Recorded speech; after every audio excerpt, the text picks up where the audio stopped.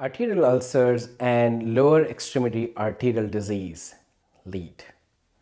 When taking history of patient where you observe most likely arterial ulcers, identify the non-modifiable factors like advanced age, male gender, family history, African American ethnicity.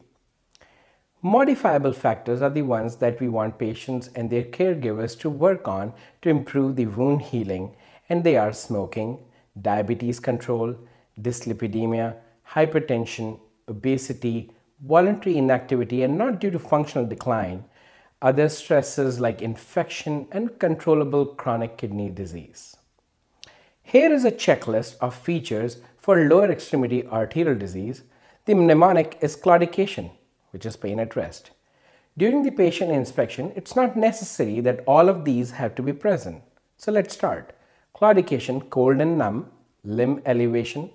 You will see line of demarcation with slow venous filling. Observe pallor, white, pale, blanched color of the limb when elevated greater than 30 to 45 degrees. Altered diminished sensation. Remember that the pain may be masked by sensory neuropathy. Ulcerations on a smooth, shiny, dry skin, hair loss on foot and leg. Dead toe, gangrene, dried and mummified, intractable pain, burning or sharp that increases with elevation, cracks, fissure, interdigital, thickened, brittle, yellow toenails, stiffness in the range of motion of ankle joint, absent palpable pulses. Do not confuse with Doppler pulse signal. Thrill or bruit may be present, intermittent claudication, edema. If thrombophlebitis or cellulitis is present, patient keeps a leg dependent and you will appreciate rubor, which is dark purple to bright red color of a limb, also in this position. Narrow calf muscle girth, muscle atrophy. Arterial ulcers are usually located between toes or tips of toes, dorsal foot, lateral malleolus, or the areas of trauma or rubbing.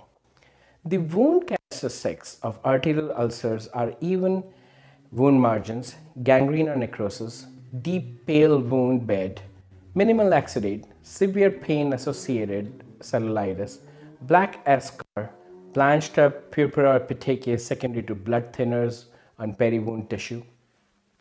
So for diagnostics, we perform an ankle brachial index and arterial duplex.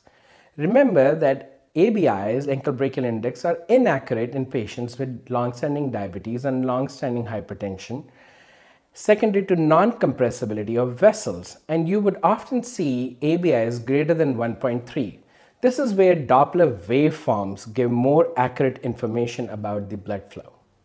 So let's talk about some ABI numbers. At less than 0.9, patients start to get claudication and typically occurs at the same distance each time. At less than 0.8, impaired circulation. At less than 0.7, they start to get rest pain, usually across the distal arch of the foot is where the pain is. At less than 0.6, patients usually start getting ulcers. At less than 0.5, suggests critical limb ischemia. And at less than 0.4, the gangrene starts setting in. In the image on the side screen, in figure A, you see the normal Doppler waveform from normal vessels. Signal is triphasic, showing systolic peak dicrotic notch, representing blood flow reversal during early diastole, and a diastolic wave.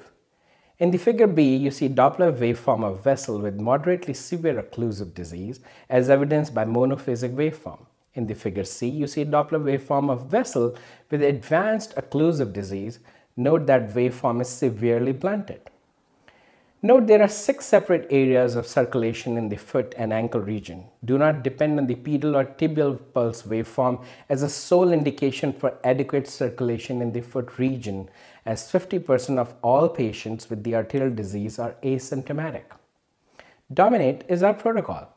Remember, ischemic ulcers have minimal exudate and very high risk of infection. Their ample moisture balanced dressings are key here, and if any signs of infection, debridement is the key. Other than antiplatelet and lipid lowering medications, these patients benefit from vasodilatory agents when they have symptomatic lower extremity arterial disease. Thank you.